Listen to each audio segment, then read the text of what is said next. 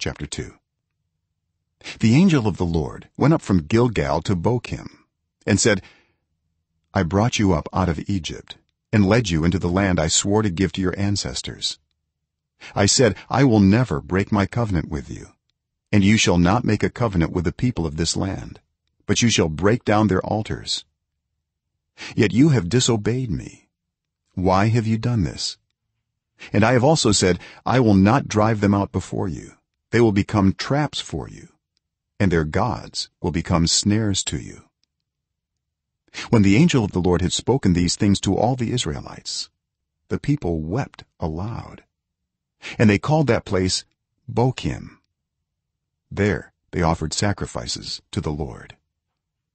After Joshua had dismissed the Israelites, they went to take possession of the land, each to their own inheritance. The people served the Lord throughout the lifetime of Joshua and of the elders who outlived him and who had seen all the great things the Lord had done for Israel. Joshua son of Nun, the servant of the Lord, died at the age of 110, and they buried him in the land of his inheritance at Timnath-Heres in the hill country of Ephraim, north of Mount Gaash. After that whole generation had been gathered to their ancestors, another generation grew up who knew neither the Lord nor what he had done for Israel. Then the Israelites did evil in the eyes of the Lord and served the Baals. They forsook the Lord, the God of their ancestors, who had brought them out of Egypt. They followed and worshipped various gods of the peoples around them. They aroused the Lord's anger because they forsook him and served Baal and the Ashtoreths. In his anger against Israel, the Lord gave them into the hands of raiders who plundered them. He sold them into the hands of their enemies all around, whom they were no longer able to resist.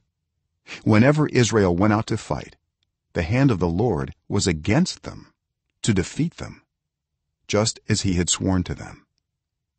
They were in great distress. Then the Lord raised up judges who saved them out of the hands of these raiders. Yet they would not listen to their judges, but prostituted themselves to other gods and worshipped them. They quickly turned from the ways of their ancestors, who had been obedient to the Lord's commands. Whenever the Lord raised up a judge for them, he was with the judge and saved them out of the hands of their enemies as long as the judge lived. For the Lord relented because of their groaning under those who oppressed and afflicted them. But when the judge died, the people returned to ways even more corrupt than those of their ancestors, following other gods and serving and worshiping them.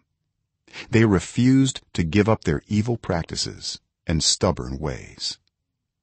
Therefore the Lord was very angry with Israel and said, because this nation has violated the covenant I ordained for their ancestors and has not listened to me, I will no longer drive out before them any of the nations Joshua left when he died.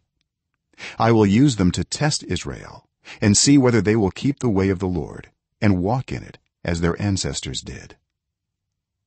The Lord had allowed those nations to remain. He did not drive them out at once by giving them into the hands of Joshua.